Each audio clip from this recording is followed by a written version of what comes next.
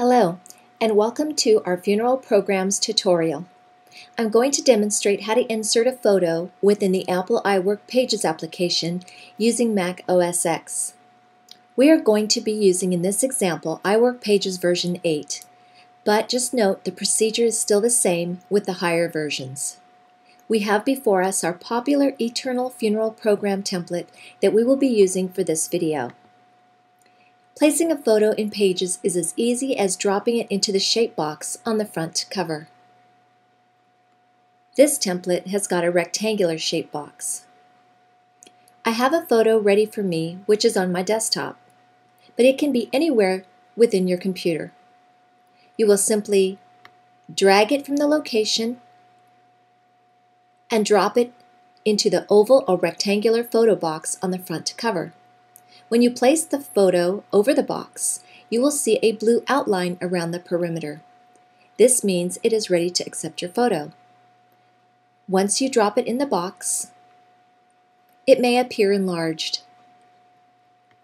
A small Edit Mask black box will also appear underneath the rectangle or frame.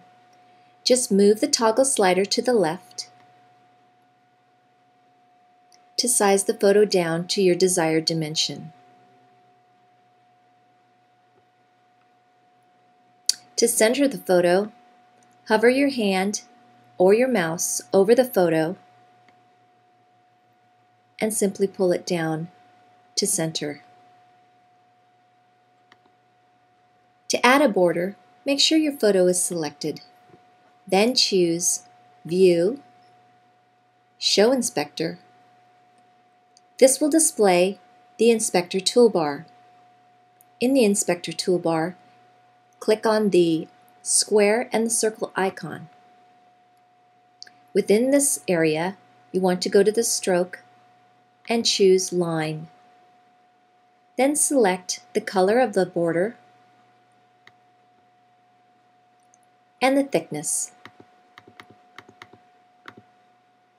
You may also choose to add a drop shadow on this frame, and you can do that by clicking on the drop shadow box. Now your photo is in place. You are now ready to edit the rest of the template.